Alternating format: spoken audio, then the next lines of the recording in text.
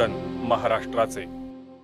अंकुश वराडे हे जम्मू काश्मीर इथं सैन्यामध्ये 17 वर्ष निस्वार्थपणे देशसेवा पूर्ण करून सेवानिवृत्त होऊन मायदेशी परतले। त्यानंतर गावकऱ्यांनी फटाक्याची आतिषबाजी करत त्यांचं जंगी स्वागत केलंय। यावेळी महाराष्ट्राचे राष्ट्रीय समाज प्रबोधनकार सत्यपाल महाराज यांच्या कार्यक्रमाचं आयोजन करून समाज प्रबोधन करण्यात आलं। यावेळी माजी आमदार चंद्रकांत दानवे यांच्यासह भोकरदन तालुक्यातील नागरिकही मोठ्या संख्येने उपस्थित होते। Kamal Kishore जोगदडे, AM news, Bhokardan, Jalna.